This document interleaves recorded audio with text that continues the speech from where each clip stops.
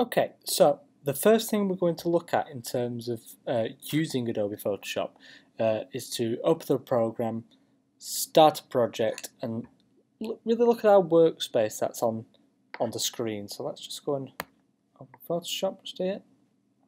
Now yours might be slightly different from the variation that I've got on my Mac here. You guys are using PCs, so most likely there are a few variations, but if there are, I will look at explaining those for you so you're aware of the differences between the two. If you go to hit new here or file new, you get this little dialog box here that comes up, and this is where we start our project. So I'm going to start this one by looking at calling it magazine cover tutorial. So that's the name of the project that we're going to do. Now what you've got underneath is our width, height, resolution and colour mode options here. Now Photoshop generally works better, I believe, with RGB colour. To be honest, it depends what project you're using, but we can keep that exactly the same there for now. And what we want to do is look at creating an A4 document for our magazine cover. So if we hit millimeters here, now mine's already correct, but I'll just redo these. Now our width for an A4 page is 210 millimeters, and our height for an A4 page is 297 millimeters. And then below that we've got our resolutions, which is currently at the right place at pixels per inch rather than pixels per centimeter, and we want it at 300 pixels per inch, because that is going to give you really the best resolution quality in terms of industry standard magazine print. Okay, so that's where we're at now. 210 by 297 mil, 300 pixels per inch, RGB colour. Okay, so that's right there. Okay, so we hit OK. We should then get our project page. Okay, so this is what your screen should look like, really, with some minor differences depending on the machine you're on, but generally it's pretty similar. We've got our main area here, and I'll explain now what these different areas are. Let's look at the left hand toolbar first.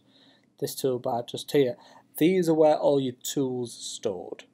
This is where you'll select different tools to use on your project to manipulate various elements. So you've got your cursor tool, your selection tool, your quick selection tool, cropping, eyedropper, eraser, brush, stamps, gradients, fills, colours, pen tool, text tool, okay, shape tool. You'll be using all these different tools as you develop your skills in Photoshop to create your magazine front cover, your contents page, double page spread, etc. Now, depending on which one of these you click here, the bar at the top here will change. Okay, so if we select, I don't know, let's select the rectangle marquee tool. Okay, that's going to give us this at the top. But if we were to select the eyedropper tool, the bar at the top changes to give you some different options for that tool. Okay, text tool, for example, quite a well-known one because we use it in Microsoft Word. You've got your font type, what kind of bold or italic that is, the size of it, how sharp it is, where it's going to be placed, etc. Those tools give you more options at the top when you click on them on the left-hand toolbar. Okay, so let's go back to our marquee tool here. Just quickly select that. That can select the page. And for example, you could quickly add a 20 pixel stroke around the edge. Okay, it's a very basic idea of how it works.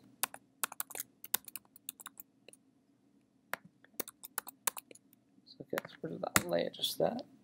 Okay, so as I said, you've got your main workspace in the middle, and on the right hand side is a very important area because this is where you can access different things. Now this what you see in the middle here would only be on people's different machines depending on their artwork that they've already got on there. But the area we really want to focus on is this bottom bit here, our layers panel. Okay. Now Photoshop works in a hierarchy system of layers. So whatever layer is on top is what is most in the foreground. Okay. We'll be looking at using some of these. We'll be looking at using different layers to build up our magazine. We'll be looking at maybe duplicating layers. We might even look at using masks. So there are different options that we can play around with here. You could do different things with these. You can turn your layers off so you don't see them. They're still there. It's not like you've deleted them. You're just turning them off so you can't see them. You can also lock layers. So if you wanted, I don't know, a background to remain where it was, you'd hit the lock on that particular layer, and that means you can't edit or do anything to that layer. Okay, and that might be useful at times for you guys. Okay, so that's a basic introduction really to our screen space and the options that we can use. Just wanted to get you familiar with that, and now we'll look at moving on and starting our magazine project.